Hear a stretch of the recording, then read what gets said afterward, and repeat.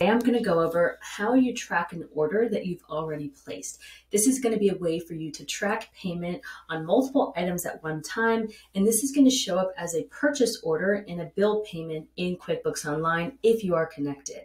So let's go over how you track an order. First thing I want to share is that when you first start sending purchase orders on a project in Materio, you can customize the PO number. So if you wanted to change this here, you could. I've changed it to Sharp to match the project, Sharp Avenue. The next thing to note is that as items are approved by your client, they're going to show up here as an auto-drafted purchase order organized by vendor. So as you can see here, I have one from Tilebar and it has one item. Of course, this may have one item or this may have 50 items. In this case, I've gone and I'm placing an order online. And so I want to record a payment that I've already placed or I'm in the process of placing. So I'm going to click this one and you'll notice that when I open this up, I do see options here around checking or unchecking product that I'm ordering in case you're maybe only ordering 2 of 10 things. And then also I'm going to go ahead and attach a receipt here for this product. Now you can do this optionally on the next step as well, but this is just going to help. This is if you've already, placed the order and you have the receipt and you're just trying to track it, you can go ahead and do it here. Once I record the order, it's going to open up this modal here where it allows me to see that receipt that I've added as well as see my product. And I have a few options here that I can select. The first thing I want to call out is up here at the top. This is the ship date. So I can select the estimated ship date for these products. And then I can also come in and customize what I actually paid for this product. If, let's say, my shipping charges actually were less or more, if I end up paying tax, etc. Anything with this little pencil means that you can edit it.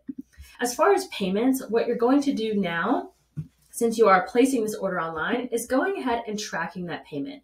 Optionally, you can add an additional receipt if you need to, but you don't have to because you already have the invoice in this case.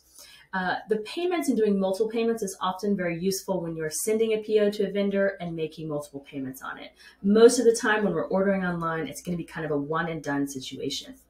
All right, you'll also notice that when I am tracking a payment, if I'm connected to QuickBooks Online, I can go ahead and select the payment method. And this is great for reconciling bank transactions or credit card transactions of my firm with things that I'm purchasing. So that's going to help do that automatically if you are connected. I can also note here if I paid any type of transaction fee, which again, is just going to help my accountant or my bookkeeper keep up with those. All right, so I'm going to hit save and then I'm going to hit confirm. And what it's actually going to do is move it all the way over to the fully paid column. And that is because I have confirmed it. I've tracked a payment on it and it is ready to go.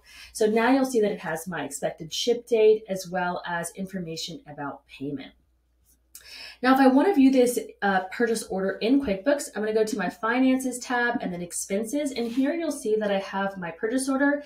It is synced over. There is a $0 balance on it. And then I can click this little link icon to open it up in QuickBooks.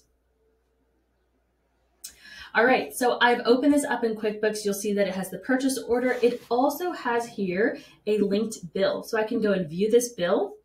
And this bill is going to have the product information. It's going to have that attachment that I added to it originally in the bigger, right-hand side. If you have additional payments as well, those will be linked here. So that is how it syncs over to QuickBooks Online. Further questions about our QuickBooks integration, we have a whole collection or videos on that. And now when it comes to tracking an order on Materio, that is as simple as it gets. You can do this for groups of items as well as individuals. If you have any other questions about how to track an order in Materio, you can always reach out to us at hello@materio.co and we'd be glad to help.